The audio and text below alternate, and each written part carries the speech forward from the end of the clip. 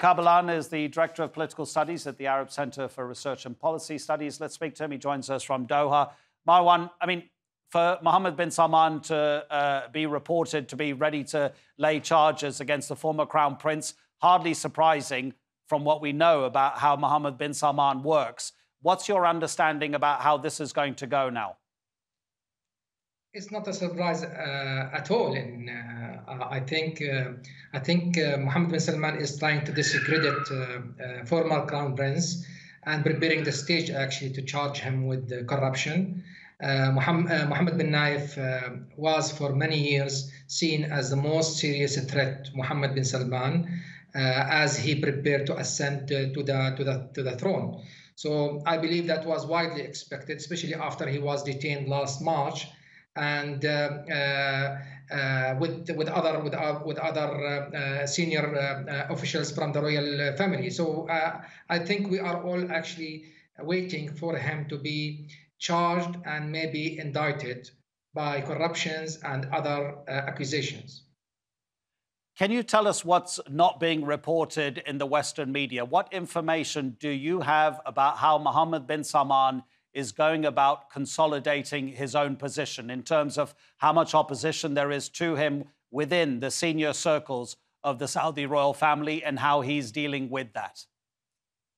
It's very difficult to know because, as you know, the Saudi royal family on Saudi domestic politics is very much like a black box.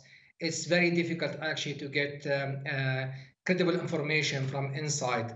But we all know now that Mohammed bin Salman has been consolidating his power over the past actually 5 years since his father became king in early 2015. He has actually full control over the security apparatus, over the army, over the National Guard, and over the Ministry of Interior, in which Mohammed bin Nayef actually was in charge for many, many years, and his father before him. So I think now most of us actually believe that Mohammed bin Salman believes that Mohammed bin Nayef is still a threat to him because there might be many people still loyal to him, especially at the Ministry of Interior. And I think he is trying actually to push as far as he possibly could in order to discredit the man and eliminate him completely as a competitor for the throne. So basically, this is the way Mohammed bin Salman is working and has been working for the past 5 years, eliminating all sorts of threats actually to his authority. How much more urgent does the situation become given that the king has been admitted to hospital? It's reported that the royal family is quite relaxed about it, that it's possibly a gallbladder infection, that it's not a life-threatening situation. But given the king's age, how much more urgency is there in the project that Mohammed bin Salman is engaged in? I think the illness of the king, the sudden illness of the king, is not the issue here because, as you said, this is not life-threatening illness. I think the most important issue right now for Mohammed bin Salman is the U.S. elections. I think he's trying to, he's like in race in order to establish his authority even further before possible departure of President Trump from power. We all know that President Trump's chances to be re-elected has been actually reduced a lot over the past few months, especially because of his poor handling of the coronavirus issue in the United States. So most people now think that President Trump is not.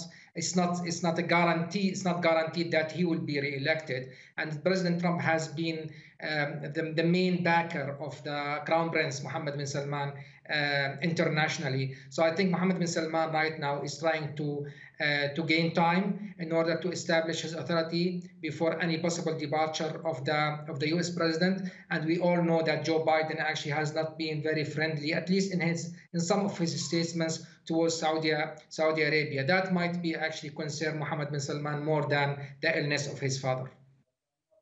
Marwan Kabalan, thank you so much, Marwan, for your time. Really appreciate the analysis.